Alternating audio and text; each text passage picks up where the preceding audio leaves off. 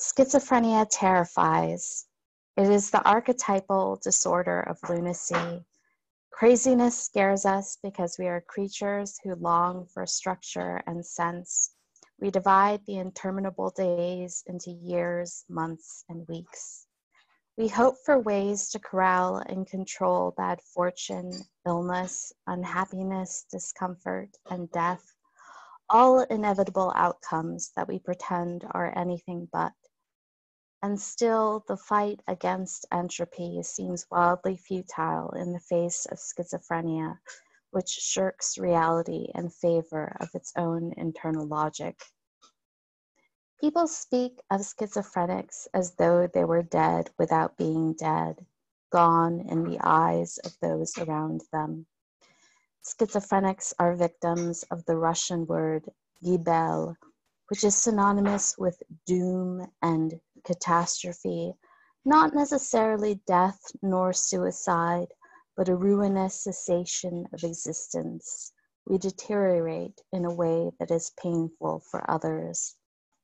Psychoanalyst Christopher Bollas defines schizophrenic presence as the psychodynamic experience of being with a schizophrenic who has seemingly crossed over from the human world to the non-human environment, because other human catastrophes can bear the weight of human narrative, war, kidnapping, death, but schizophrenia's built-in chaos resists sense. Both gibel and schizophrenic presence address the suffering of those who are adjacent to the one who is suffering in the first place. Because the schizophrenic does suffer, I've been psychically lost in a pitch-dark room. There is the ground, which may be nowhere other than immediately below my own numbed feet. Those foot-shaped anchors are the only trustworthy landmarks. If I make a wrong move, I'll have to face the gruesome consequence. In this bleak abyss, the key is to not be afraid, because fear, though inevitable, only compounds the awful feeling of being lost. According to the National Institute of Mental Health, NIMH, schizophrenia afflicts 1.1% of the American adult population.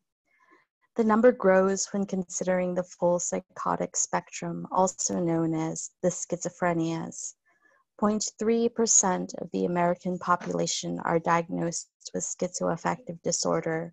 3.9% are diagnosed with schizotypal personality disorder. I am aware of the implications of the word afflicts, which supports a neurotypical bias, but I also believe in the suffering of people diagnosed with the schizophrenias and our tormenting minds. Excuse me.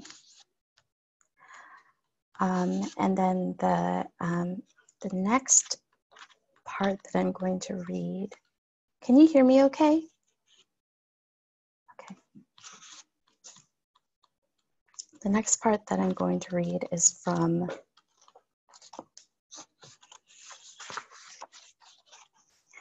an essay called Yale Will Not Save You. I'm still trying to figure out what okay is, particularly whether there exists a normal version of myself beneath the disorder, in the way a person with cancer is a healthy person first and foremost. In the language of cancer, people describe a thing that invades them so that they can then battle the cancer. No one ever says that a person is cancer or that they have become cancer, but they do say that a person is manic depressive or schizophrenic once those illnesses have taken hold.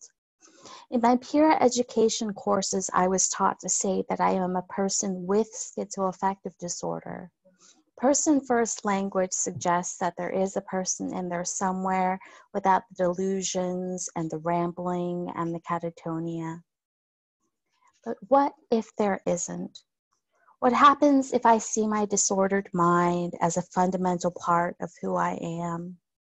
It has, in fact, shaped the way I experience life.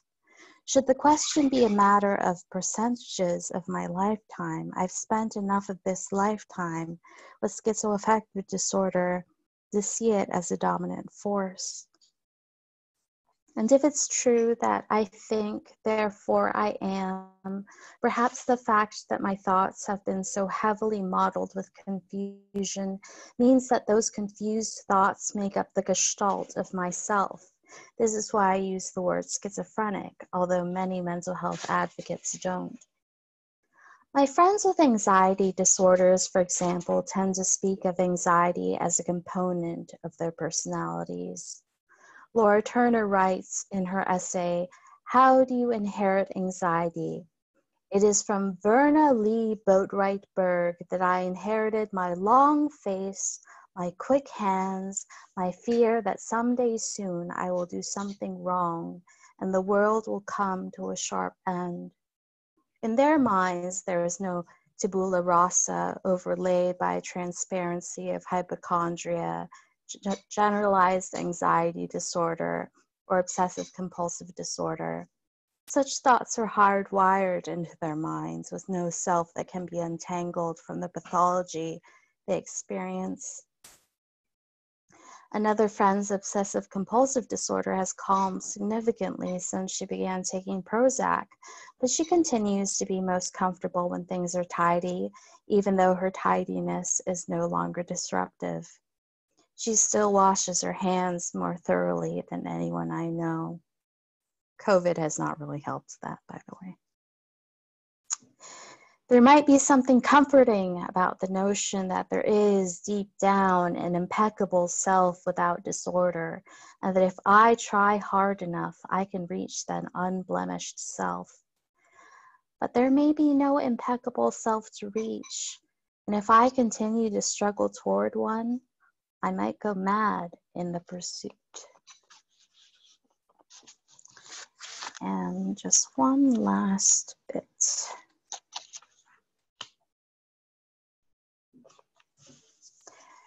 This one is from an essay called On the Ward, which is about inpatient hospitalization.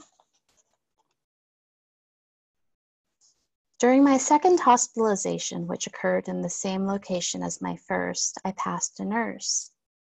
"How are you doing?" she asked. "Okay," I said, which was true. My mania and subsequent depression seemed to have been exorcised by the overdose I'd taken immediately prior to being hospitalized.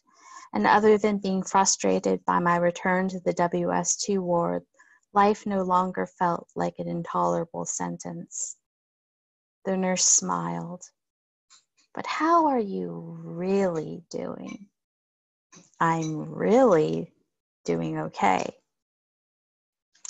The notes I've acquired from Yale Psychiatric Institute read, among other things, patient shows lack of insight. I'll leave that there. Thank you. Thank you. It was really lovely hearing something come from the author's own voice, I think. All right, so we'll get started. So I have a lot of questions. I don't know that we'll get through all of mine. That would be understandable. But we'll definitely open it up to everybody. If you all have any questions while this is taking place, of course, feel free to put them in the chat, put them in that Q&A box, and we'll try to keep track of everything. So, I mean, first thing, how are you doing? How has your experience been during this pandemic? You know, I feel like my anxiety has gotten a lot worse. Gotten a lot of interesting physical symptoms. I think in terms of how I'm doing in the general sense, I know I'm a lot luckier than a lot of other people. But I think the interesting thing is, whenever I speak to my friends and we all ask one another how we're doing, I feel like all of my friends feel like they have to suffix like how they're doing with like, but I know I'm so lucky, and there are people out there who are doing so much worse than I am, you know, even if they are, you know, barely hanging on, or if they have, you know, loved ones who are sick. You know, I've had friends who are taking care of small children who have COVID, who still feel like they have to say, but I'm still doing so much better than so many other people out there. I think that there is this sense that we almost have to apologize for the fact that we're not doing well. And so, yeah, I mean, to be completely honest, it's tough, but it's tough for everybody, I think. Yeah, and I think I've heard that a lot. I've done it.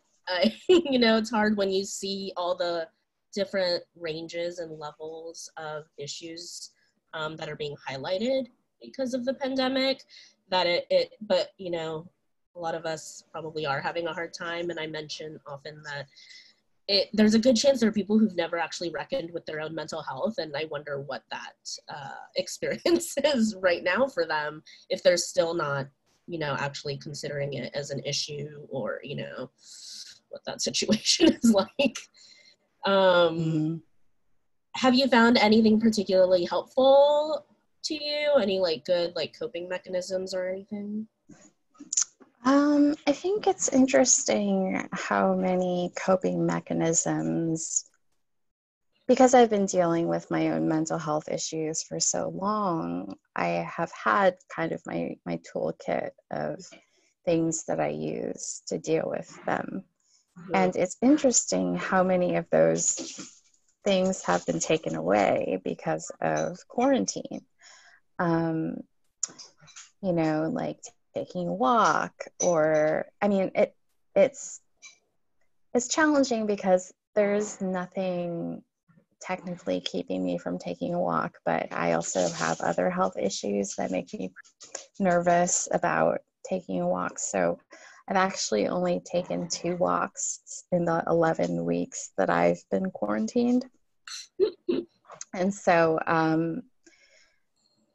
you know, or like seeing my friends, I tend to depend on spending time with my friends, or like making dinner dates with my friends, and things like that, as something that tends to help me as well. In terms of things that have helped me in the past that still help me,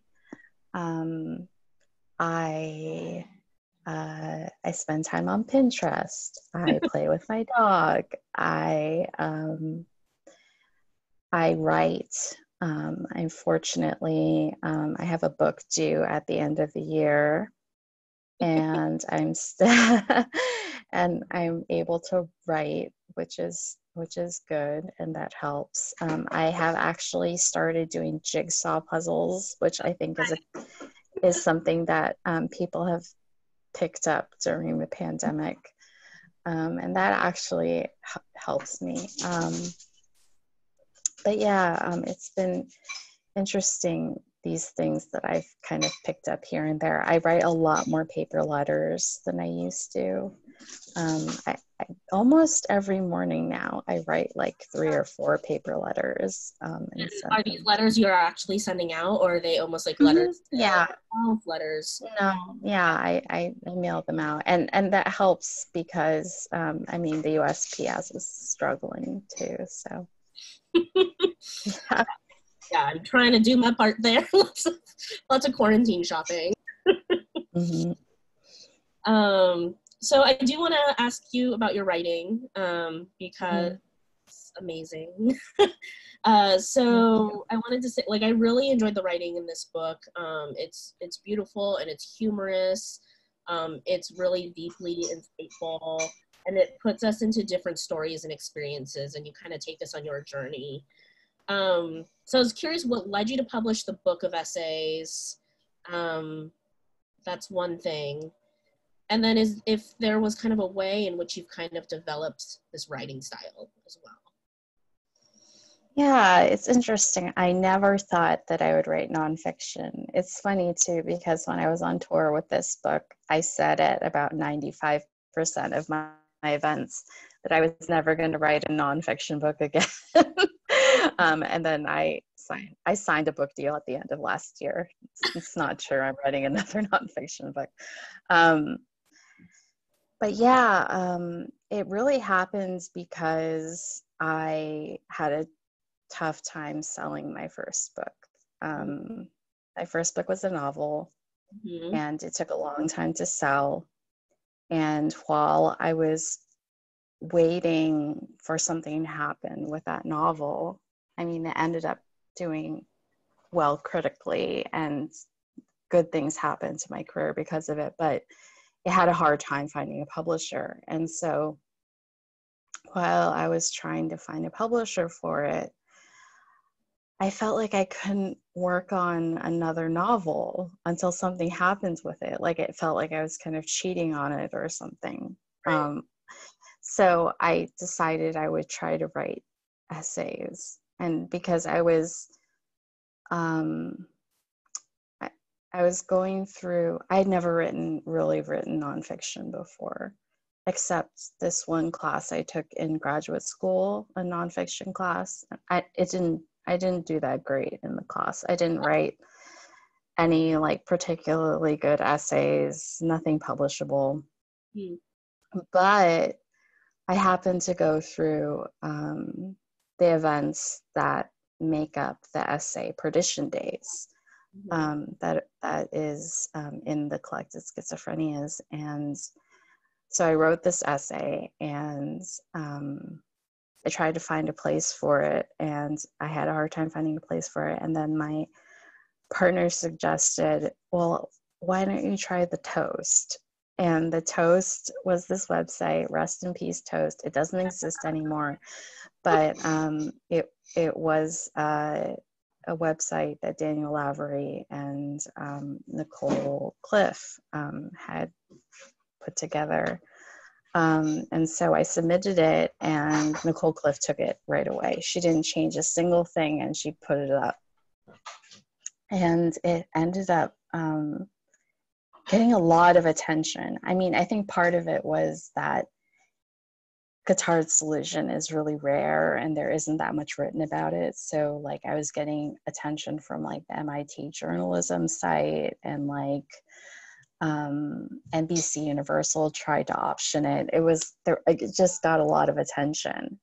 And then after that, I was kind of like, well, maybe I'll try to write more essays about mental illness. And it was kind of on that path, or on that journey, that I taught myself how to be more of a journalist, and how to do reporting, and how to write.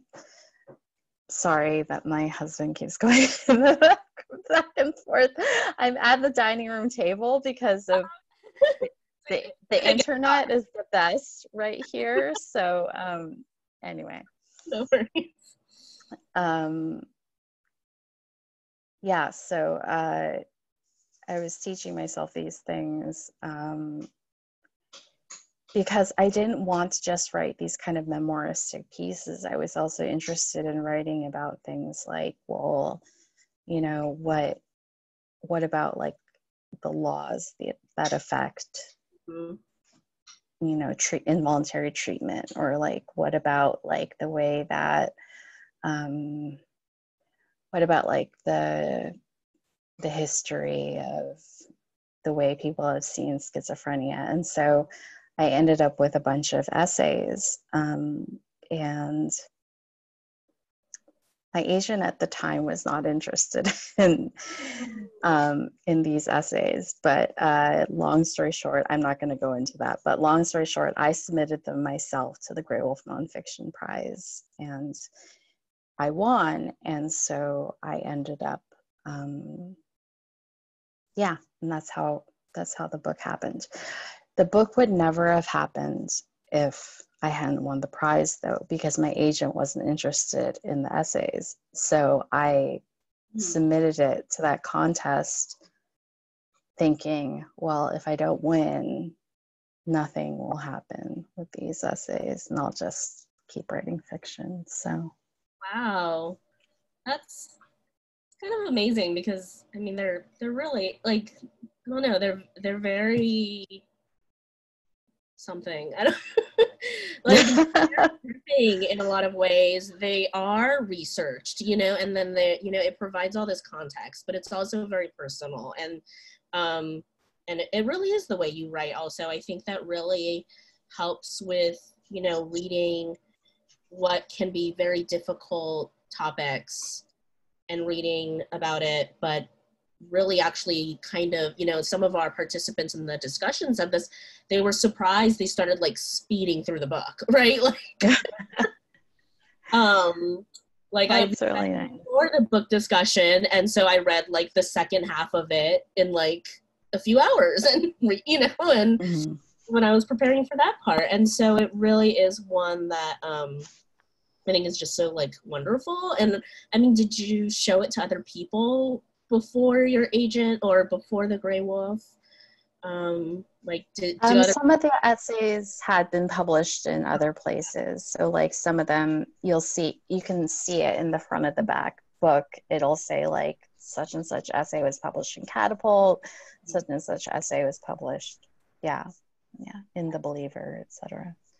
and can I ask what, I guess, the writing process for you is like, and that like difference between the nonfiction and fiction? I know you just held like one workshop kind of talking about one method, but yeah, I'd be curious to hear, especially the differences in how that goes.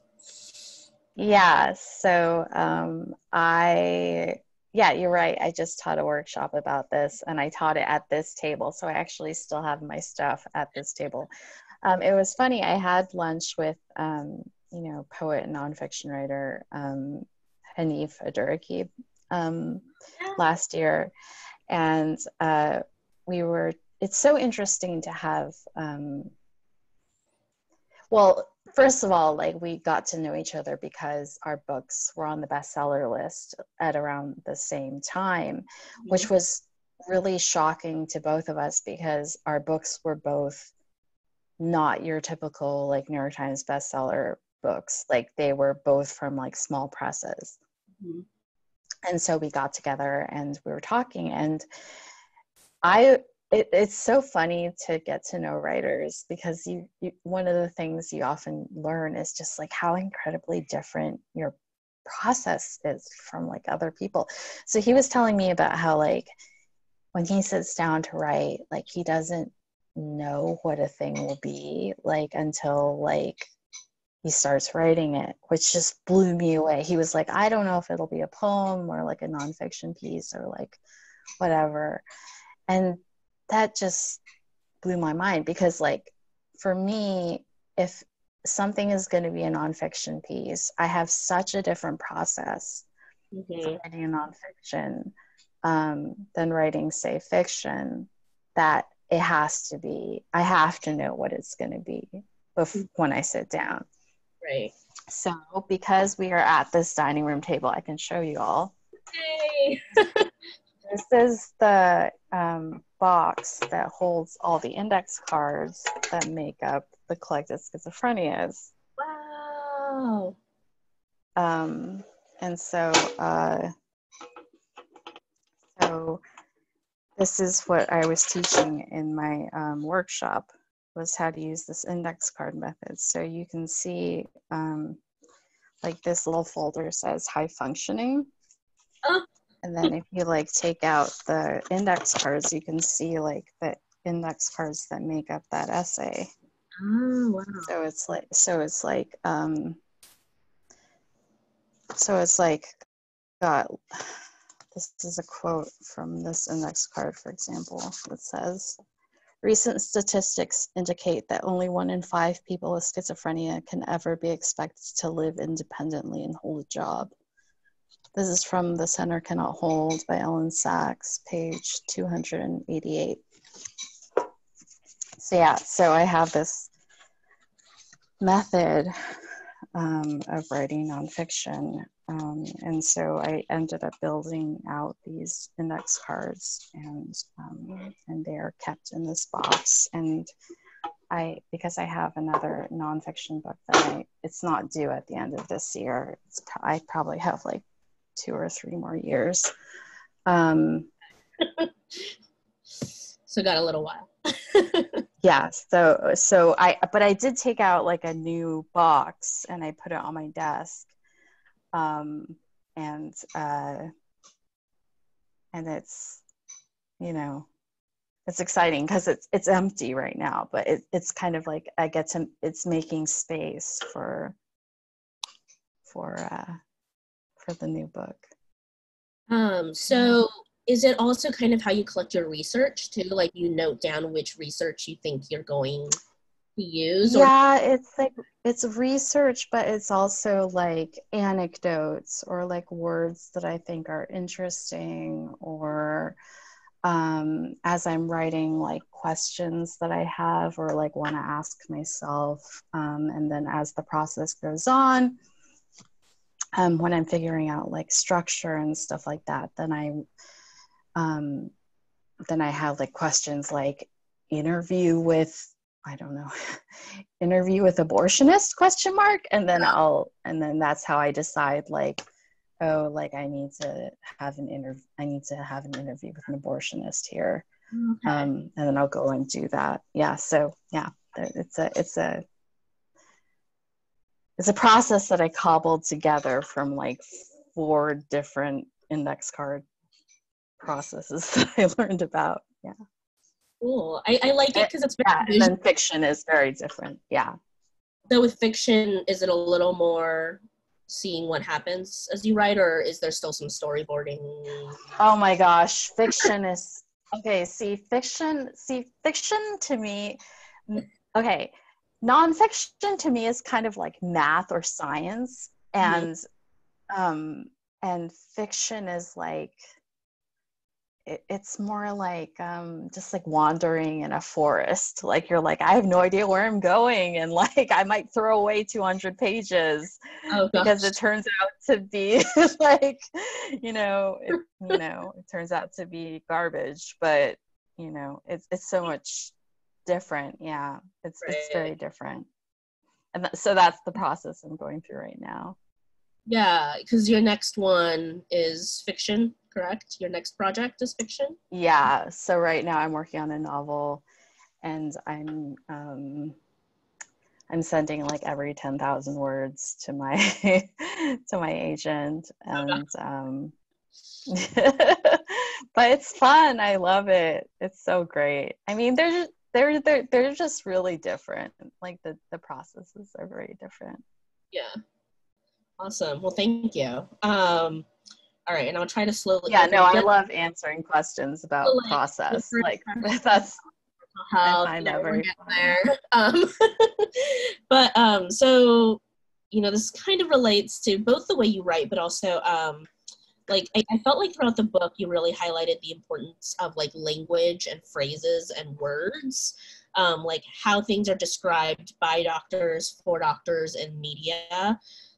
Could you speak on this precision of language and how you think we could be better in this way?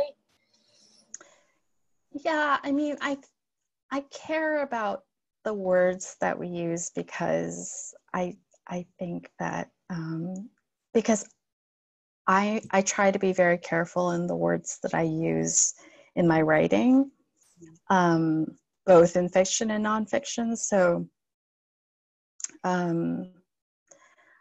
I also feel like in terms of stigma or prejudice, in particular, there are all kinds of ways that the language that we use wends its way into our subconscious. And if we're not careful, it'll really kind of carve its way into our neural pathways and create an image of the kind of person that we think a certain group of people are, or you know, whether like a physical image or like the character of a type of people or something like that. Yeah. Yeah, for sure. And sorry, I just saw a comment in the chat and I should have brought it up earlier. So I'll go back real quick. So somebody pointed out that influence of prizes is something we could probably spend years on, but it is funny because Ms. Wang, you've been lauded as a real force of contemporary fiction, one of our canon voices. I thought that was really nice. That was Maria. That's incredibly nice. Thank you. Thank you. It's so great to think of canon in ways other than your usual old white male writers. And I think that's something evolving. So I think that's such a lovely sentiment. And then let me see here. So throughout the book, you bring up journeys through diagnosis or treatment. And at the end of the book, you note that your diagnosis is schizoaffective disorder, bipolar type, and late stage Lyme disease. I think I have that correct. So I was kind of wondering if you could share if that is still the diagnosis that you have or have gone, you know. And I think, you know, just in talking about diagnosis and all these things, you know, a lot of discussion was coming up about like the biomedical model versus the recovery model and things like that. So, yeah, on around that subject. I think that in terms of my mental health diagnoses, they're, you know, really in terms of my mental health diagnoses as well as my, I don't know, physical or chronic illness diagnoses. I try to be pretty clear in the book that there is a lot of fluidity to these diagnoses, and that both with you know, the schizophrenias as well as, you know, with the diagnosis of chronic Lyme or late stage Lyme, there's a certain amount of skepticism that I have about all of it, because in terms of with the schizophrenias, you know, so, you know, the DSM is a changing book. And in terms of those diagnoses, there are these boxes that people make to help us with treatments. But the medications that I took didn't really change so much between when my diagnosis was bipolar disorder and when it changed to schizoaffective disorder. So I do still primarily identify as having schizoaffective disorder, bipolar type. PTSD is still CPTSD is still a diagnosis that I identify with. Some kind of anxiety issue, generalized anxiety disorder. The thing about late stage Lyme, I think I already was fairly skeptical by the time the book was published, in part because of my history and background in the sciences and in labs, and how I felt like the way the CDC talked about chronic Lyme was very confusing. Mm-hmm. And so at this point, I just kind of talk about having some kind of chronic illness. I don't really know what it is. I'm not quite as comfortable using the Lyme label as I used to be. Yeah, I mean, if I can, but again, like I still take basically the same medications that I took before I decided to not use that word as much. So how useful or less useful those names are Mm-hmm. is continues to be an interesting conversation to me. Yeah, I mean, you have a whole chapter called diagnosis, and it seems, you know, you read a bit about kind of partly how it can help you know there's a thing that you're working with, you know, like to be able to identify that, but then also whether it's putting you in a corner or something. And that seems to be Yeah, and I see in the mental health community quite a bit. and another thing that that it can do, which can be helpful or less helpful, is to help associate you with other people with a similar diagnosis. So in the case of the schizophrenias, I have really found it extremely lovely to meet all kinds of people with the publication of this book. On the other hand, I've felt more like moving away from the chronic Lyme community. So, which is not to really say anything about the community itself, but more to say that's just my personal relationship with it at the moment. And people, just as people's relationships to, you know, people are always changing. So, yeah. Well, thank you for sharing that with us. I was like, is this, it was something I was kind of wondering, just, you know, just given the kind of conversation that you were having really throughout the book. And so there is one question from an attendee that they submitted in advance. It's a bit longer, so I might also type it to you in the chat or, or in the Q&A. So I'll read it. It says, I'd be interested in hearing Esmé's perspective on the integration of harm reduction and transformative justice practices around schizophrenia, especially in relation to involuntary hospitalizations. And then she quotes where you write, involuntary commitment may sometimes be warranted, but it has never felt useful for me. So she's asking what then would be useful? How do we make sure we are serving those in crisis the way that they need? How do we center the safety and well-being of the patient in these moments of crisis rather than the safety, well-being of those around them? Yeah. This is a really, it's a really, really tough question. And I'm really, it's a really tough question. I think it's a really important question. However, it's also a question that I kind of avoided in writing the book. So I'm gonna say a little bit about my purpose in writing the book, or like how I felt in writing the book, which was that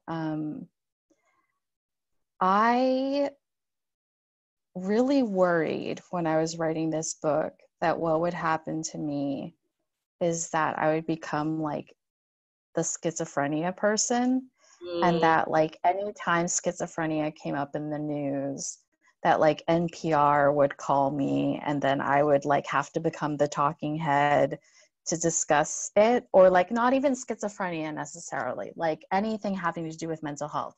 So like, you know, like a law would come up having to do with involuntary hospitalization, and then I would have to like pop up and like appear on like the CBC or like, you know, I don't know, the Today Show or, you know, MSNBC, and like talk about how I felt about these issues, not because I don't care about them, but because I am the kind of person who has a really hard time. Like I'm the kind of person who like is constantly arguing with themselves.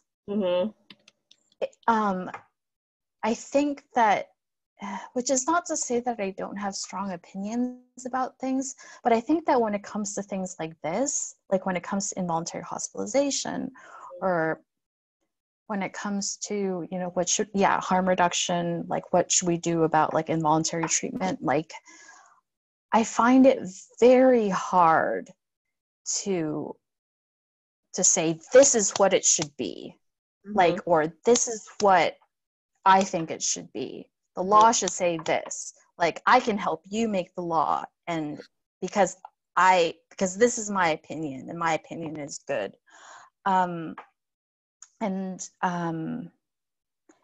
so that's why I always said that with this book, I never wanted the book to feel like it was giving the reader answers to questions, but more to say, here's a lot of information that I have, including my own experiences and some things that I've researched and some conversations that I've had. And maybe you can think about what you decide what you think your opinion is. I know it sounds like a cop-out, but that genuinely is how I wanted the book to read. And I think that is why I am never called upon by these places to be a talking head. Yeah, just because I'm not an authority in this way. Well, I mean, a lot of your writing, it is personal, and I think that does come across too, is that a lot of people might have experiences that give them one viewpoint over the other. So for a lot of people, it is their own personal feelings of what they hope for or what to be expected.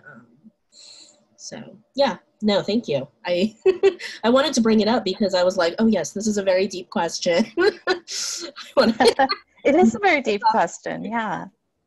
And so one thing I was wondering is the book really includes quite a lot of medical and scholarly information as well as socio-cultural. So are there certain resources or even like popular representations you think are great to look at on the subjects of mental health, and I would say also disability justice, since you do talk about a bit of disability justice as well? I've worked with the Mental Health Association of San Francisco a lot, and I think that they do a lot of great stuff, and they're local, so I recommend them. In terms of books,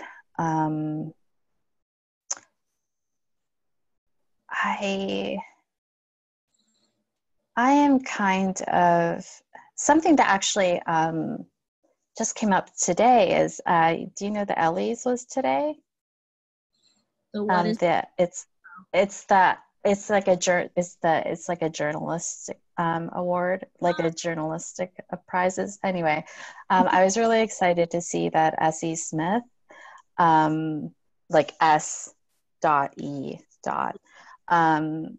Won for I believe columnist for Catapult, and they write for their columns about mental illness and disability for Catapult, and so those are some great columns. I was actually just reading some of those before I hopped on this event. Actually, here, let me type it into the chat for you, and then you can share it. All right, I want to make sure we get to everybody's questions. So I will, let me get some of the audience questions, and then I'll have more if there's time.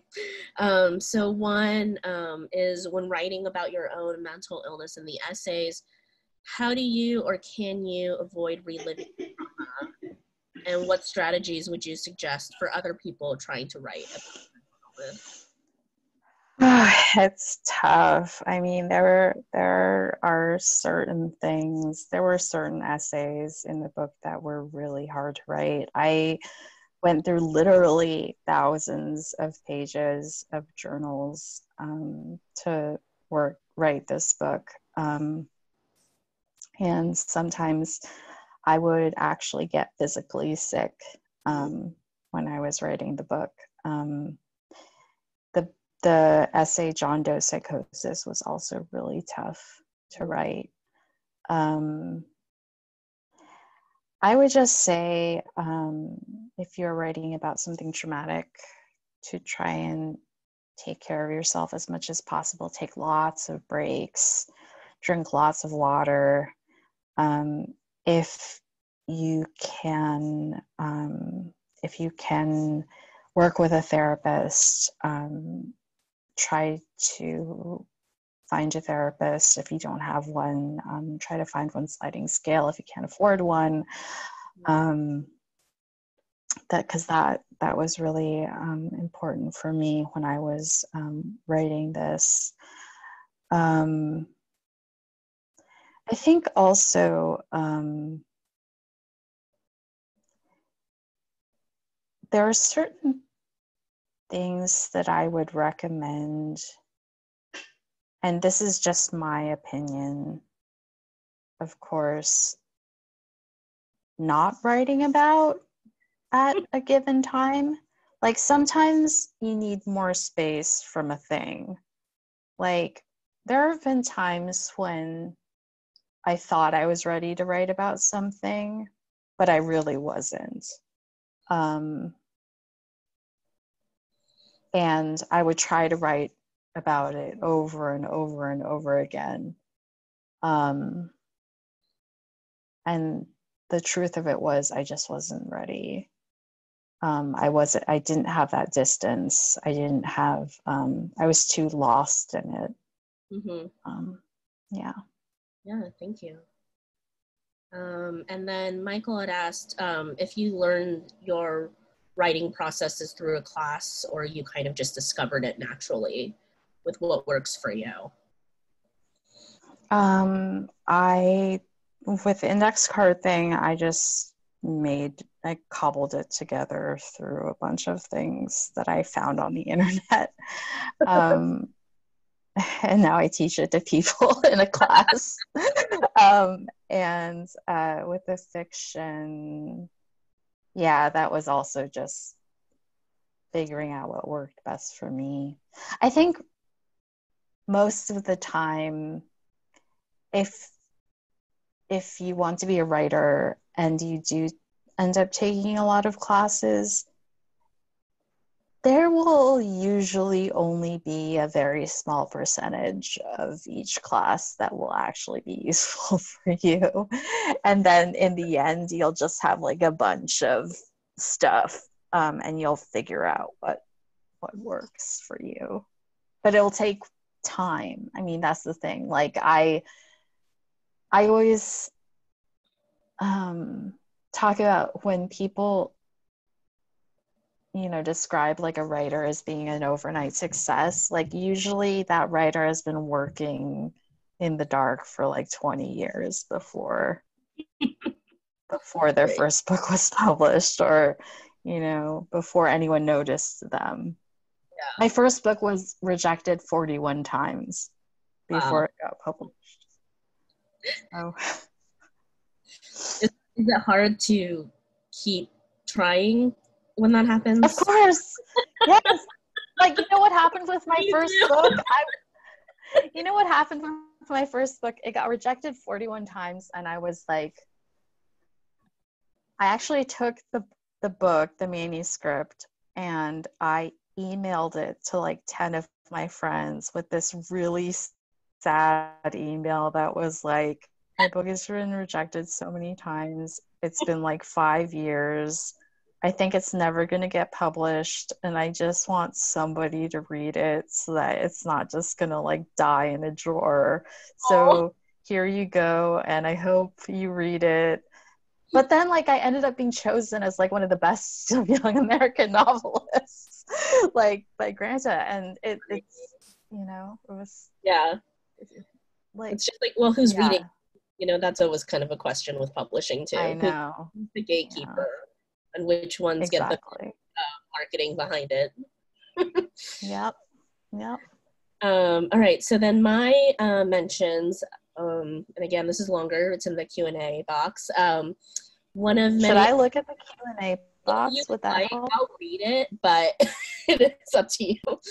So one of many aspects I found refreshing in your book is your view on motherhood, the struggle between your desire to have children and wanting to be fully present for their upbringing, but also accepting the reality that the illness may intrude on that role. Often society defines and shapes women's identity by their marital status and the number of children they have. How do you navigate around the societal pressure and stigma towards mental health so that it doesn't influence you and your husband's decision-making process?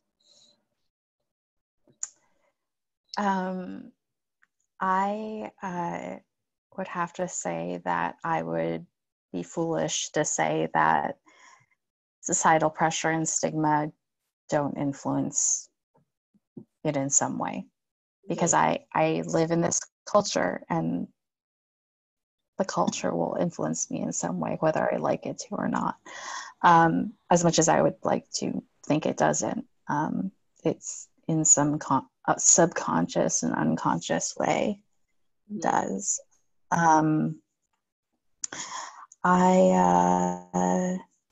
Let's see, what are the other questions? The other parts of the question. I think the fact that I'm not going to have children is something that I still think about. It's still something I'm working through, and I might for the rest of my life. I have really great nieces. But yeah, I'm pretty happy with the life that I have. Good. Thank you. These are such meaty questions. Okay. All right. So I had one question. I was wondering, you know, obviously I know nobody's a monolithic experience, but I'm wondering if you could speak a bit on your experience in context of your cultural background. So I believe you've mentioned, I think we spoke previously, you mentioned your parents are from Taiwan, mine are as well. Mm-hmm. And your mom does appear in your book in conversations that you've had with her about mental health and illness.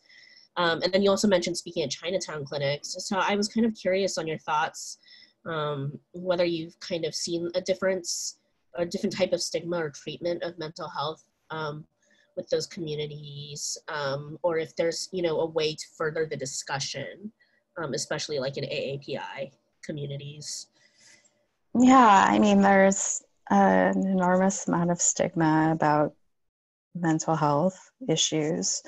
When I gave talks at the Chinatown Mental Health Clinic, I would be amazed when I saw immigrants there. Like I was like, wow, like how did you get here?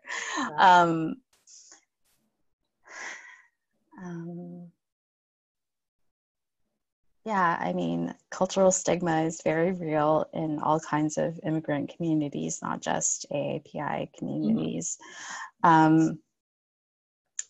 But I think there are so many things that they have in common. It's this this idea that it's like saving face to not discuss that these things. It's shameful to let other families know that your family is dealing with this.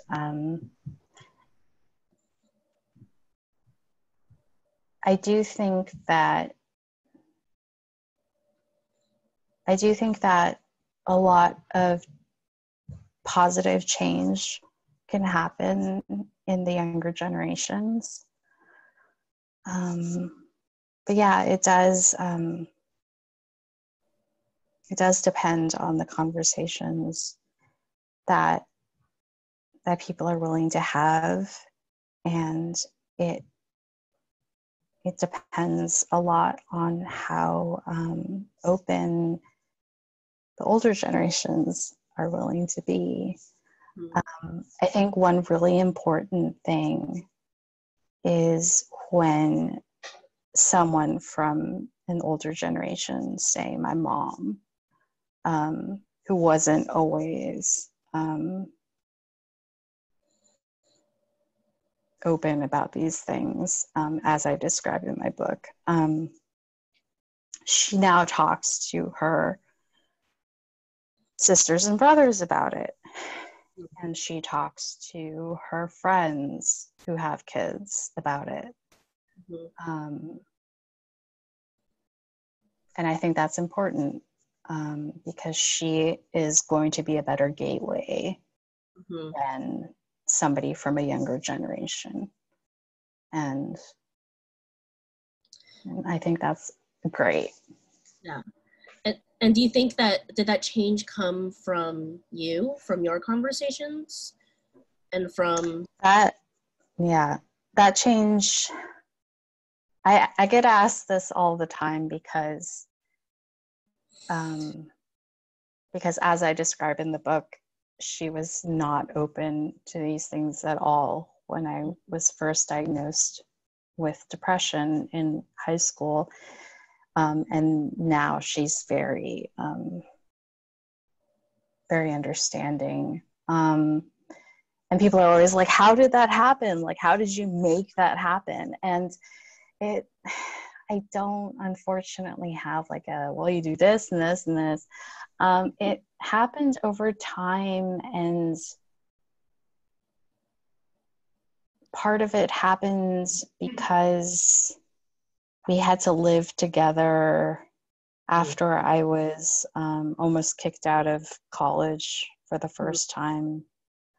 And she saw firsthand how sick I was.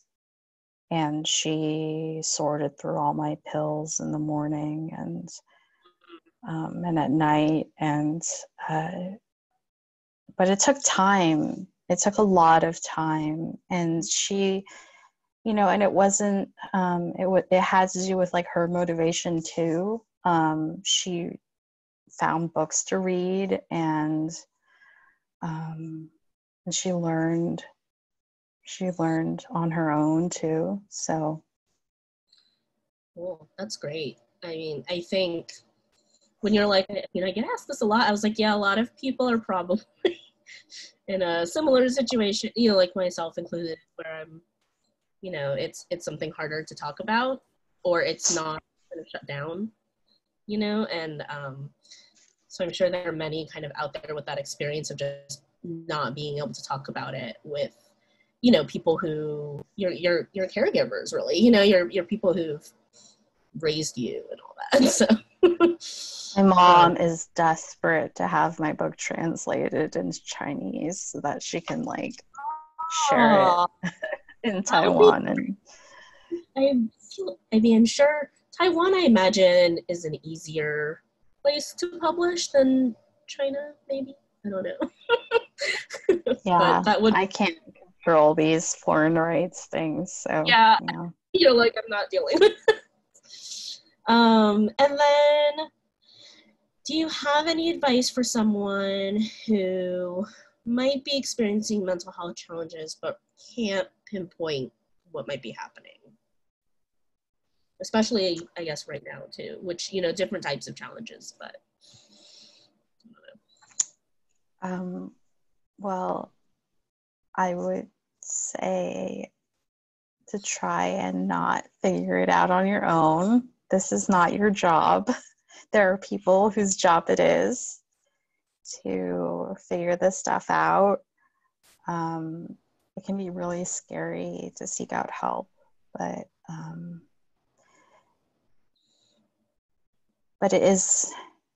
it can be life-saving, and it can be really important. And if you don't like the first person you see, don't settle for that person. Find somebody else that you like better. Your life can be better. I wrote such serious questions. I'm kind of curious. So I actually first heard you speak on Call Your Girlfriend, the podcast, and you were speaking on disability justice. And so I actually did kind of want to ask you what you'd like to see improve when it comes to disability justice. Oh God, everything. Yeah, I'm asking these questions where it's like, it could be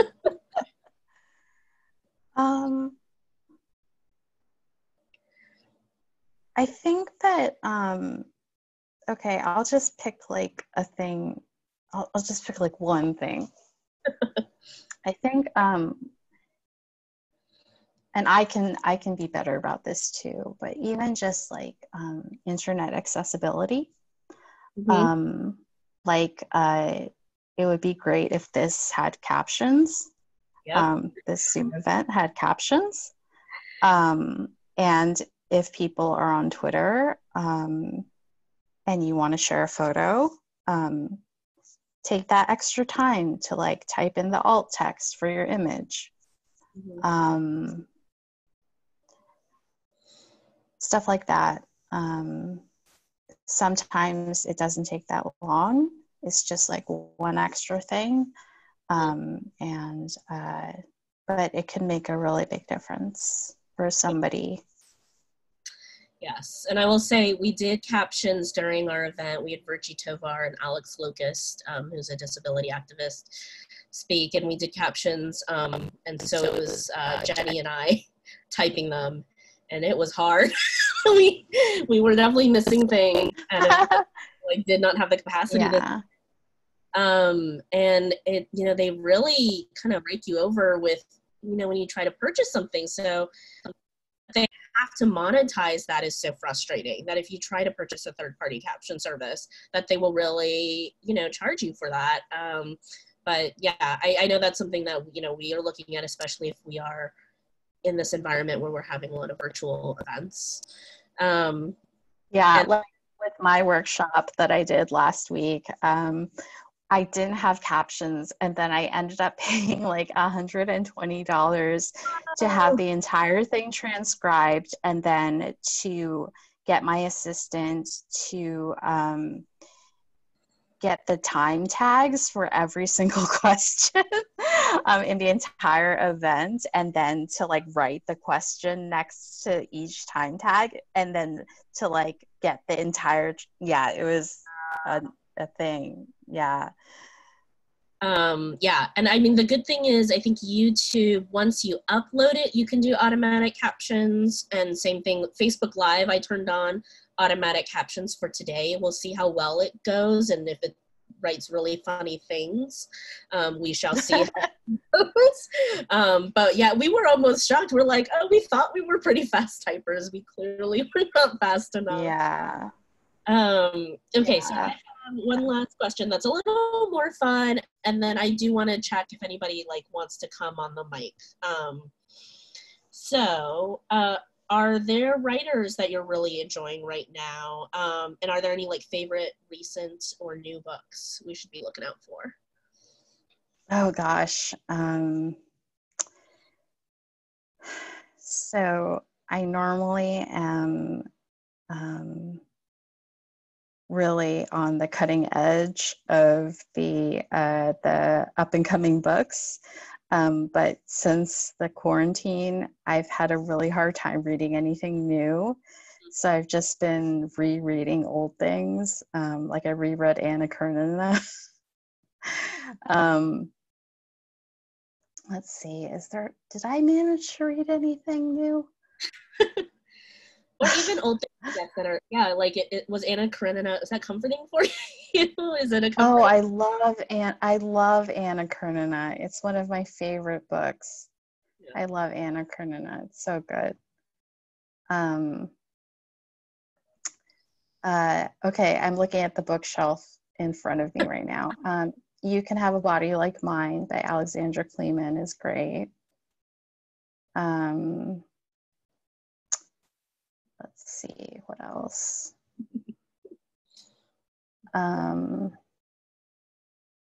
Under the Udala Trees by Chinelo Opranta.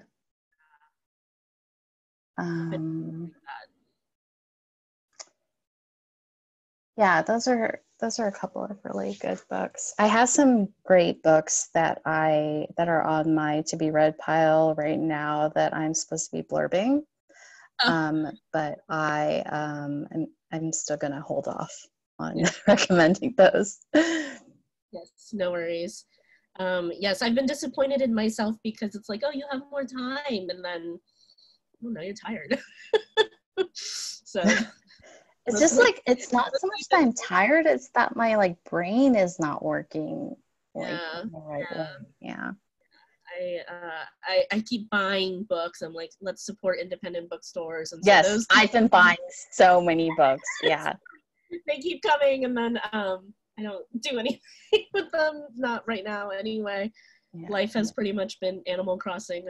I talk about it too much. And then, I mean, can you share anything about the project that you're working on right now, the fiction, or is it kind of secret? No, I mean, there was an announcement about it last year. So it's called Soft Animals, and it's about a chronically ill woman who inherits a haunted lodge in the small town where she grew up, from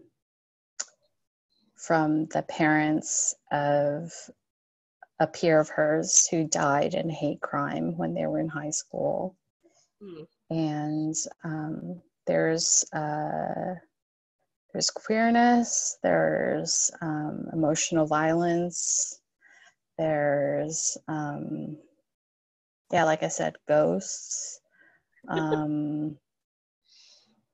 Yeah, that's some of it. Oh, and that's all I'll say for now. Yeah. There's definitely a bit of an intensity, I think, in some of your fiction stories. I'm like, oh my gosh, this happened.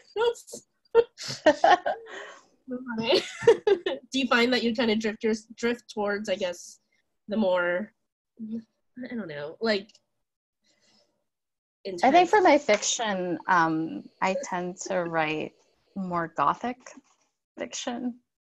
Yeah. Cool. Yeah. I remember reading Carmen Maria Machado's review of Border of Paradise, and I think she also described it as gothic, but in like a whole different type of way. And I love the way that she described it too. Okay. The term. So I do. Sorry. I was just gonna say, the term that I invented for my fiction was immigrant gothic. Oh. Yeah, I could see that. Okay, if there are any attendees who really want to speak up, on the mic, raise your hand and I can give you the permission to talk. Anybody? No? Okay. All right, then I'm going to end it there. Do you have anything else that you want to let us know about, where we can find you? What are you doing? Yeah, so my website is at esmewang.com. There's a lot of stuff on there, including free resources. There's a thing that could be good for people now called encouragement notes. You can sign up for it and you get an encouraging note in your email every day for, I think, 2 weeks. And I'm on Twitter at Esmé Wang, and I'm on Instagram at Esmé W. Wang. Cool. You always have very gorgeous photos. Thank you. I know. Sometime I kind of want to ask you about your fashion background too, but maybe not. And hopefully at some point, I and others can actually see you in person and get our book signed. And I want to do something really silly, and I know it's kind of silly because there's such a thing as a screen capture, but I kind of want to take a selfie with Zoom because that's something we would normally do, but instead it's going to be through Zoom. How do you do that? Well, I'm just going to use my phone and see how silly this looks. I've never tried this before, but I thought it would be kind of funny. because I always ask for a selfie. But anyway, let me see. I don't know if this is gonna work. Let me see. Is it gonna work? Kind of. Okay, that's as close as we're gonna get right now. Okay, and actually Hermia, I don't know if I'm pronouncing that correctly, raised their hand, so I'm going to allow you to talk.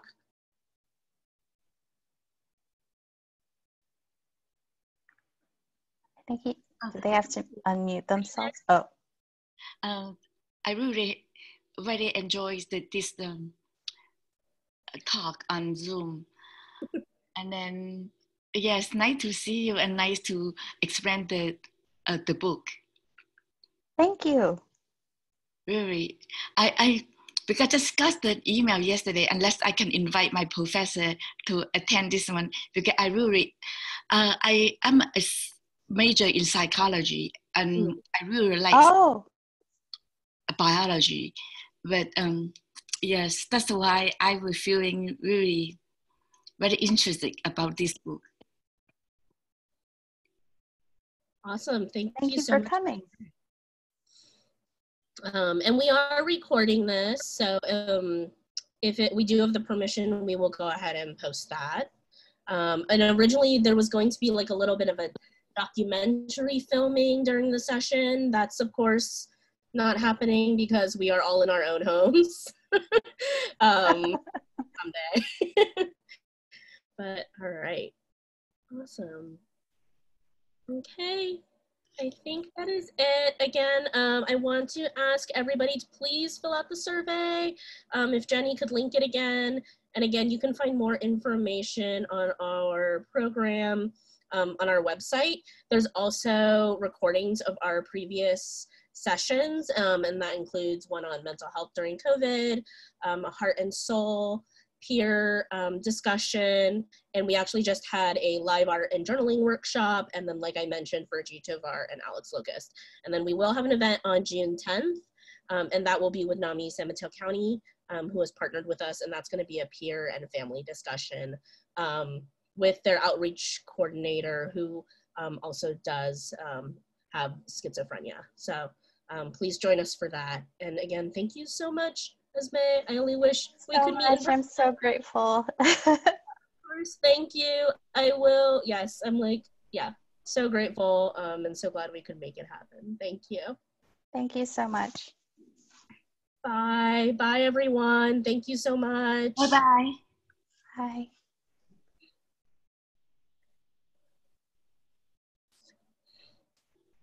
Thanks, Jen. Stop recording.